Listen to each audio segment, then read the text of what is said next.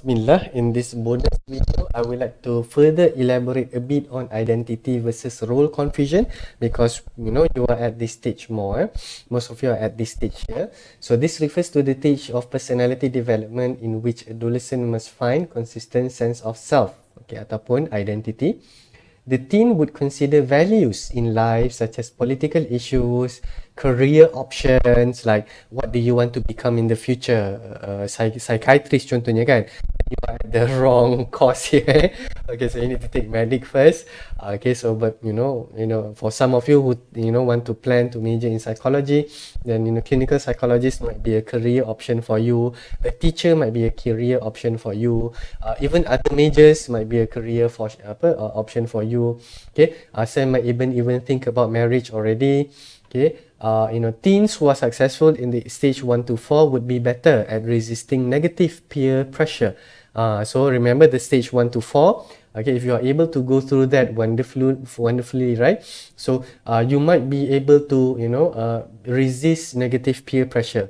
Okay, not easily when your friend smoke cigarette contohnya, you are able to macam say no to it, kan? You say no to it when your peers all have girlfriend and boyfriend, you are able to say no to it even though you are hanging out with them.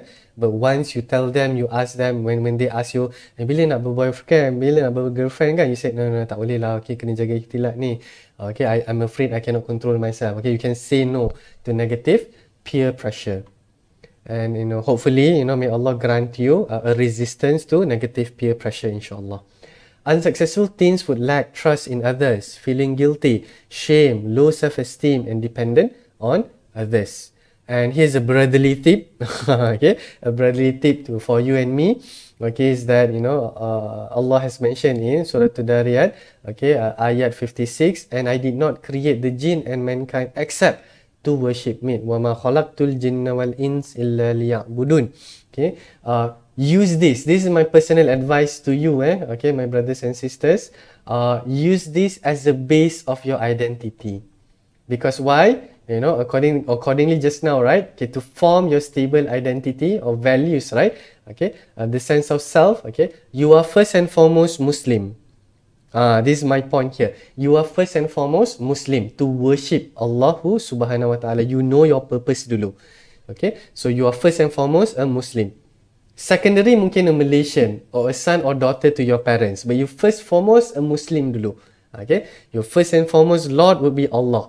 Okay, then Ar-Rasul. Okay, and then probably your parents ke, okay, your friends ke, your bosses ke, whatever it is that comes after that. Okay, but first and foremost Allah, and secondary would be Ar-Rasul. Okay, ataupun first and foremost dua-dua ni lah, Allah and Ar-Rasul, which is what you claim to be. Ashhadu an la ilaha illallah wa ashhadu anna Muhammadar Rasulullah. Allah and Ar-Rasul. That is your contract of your life there. Okay, so you're Muslim first and foremost there. So that should be your core, okay, of your identity dulu. Once you settle with that dulu, then the rest would fall beautifully, insyaAllah. Okay, kadang-kadang orang tak settlekan ni lagi dulu, they don't become this as their core. Hatta they make their core as, okay, I'm first and foremost the daughter of my parents. So tiba-tiba ada benda yang parents suruh buat tapi against Ar-Rasul ataupun against the Quran contohnya, they would willing to do it again, going against them because their God is their parents. Ada orang yang macam tu juga. May Allah protect us from that. So again, okay, build your core based on this ayat. Okay, so we are created, okay, to worship Allah. Okay, who can dictate our purpose except for our own creator? Siapa je yang boleh dictate our purpose? Okay, semestinya pencipta kita. Alright, so yakin tak yang Allah ni pencipta kita? If you have that problem, we need to find the answer to that first. Dapatkan keyakinan, okay, that Allah is our creator. Once we have acknowledged that Allah is our creator, siapa je yang boleh bagi tahu apa purpose kita? Allah lah creator. Right, creator there. So Allah already mentioned in this surah that is to worship Him.